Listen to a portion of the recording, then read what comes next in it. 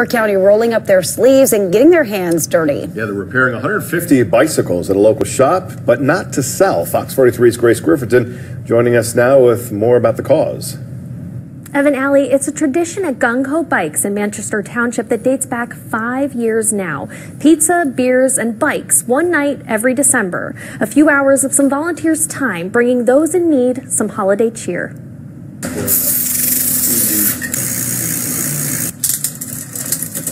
It's not usually this noisy this time of year at Gung Bikes in Manchester Township. We're not tremendously busy.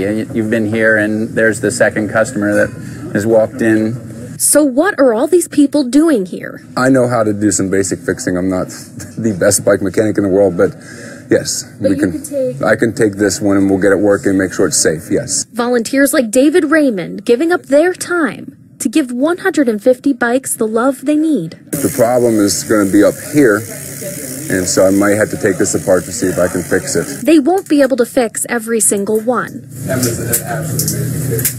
but they'll certainly try, because these bikes aren't being bought. They're being given to a number of charities in York County, a tradition that goes back 5 years now, carried out each December. It just grew out of people were leaving, we were ending up with bikes and we didn't know what to do with the bikes that we had ended up with. Whether they have cleaning out their garage or whether somebody, they're just trying to make space for this, that, or the other thing, or they just don't need them or outgrew them or whatever.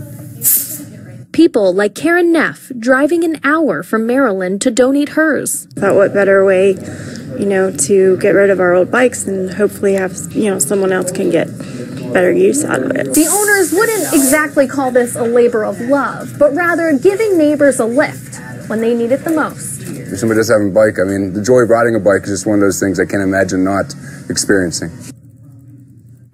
The owners say come Friday morning at 10 a.m. the store will be very busy because all 150 bikes will be picked up by a number of charities across York County. They say the magic happens, though, when a child gets their first bike or an adult has a new way to get to work. Allie?